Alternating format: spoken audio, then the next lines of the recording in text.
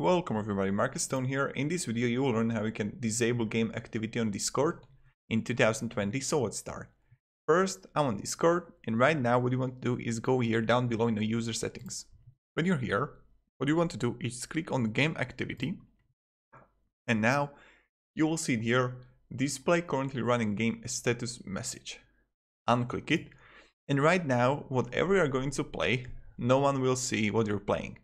That's like really good, because like what in the past happened that I said to my friend that I need to go and I wanted to play different game. Like my friend wanted to play I don't know what is like, what was it? Yeah, Counter-Strike Global Offensive. He wanted to play me Counter-Strike Global Offensive, but I wanted to play Rainbow Six Siege, and I wanted to like not, so he doesn't know that I'm going to play Rainbow. Said I didn't want to play Global Offensive with him. But what happened? He saw that I'm playing Rainbow Six, and he was like, "What are you playing, man?" I'm like, "No."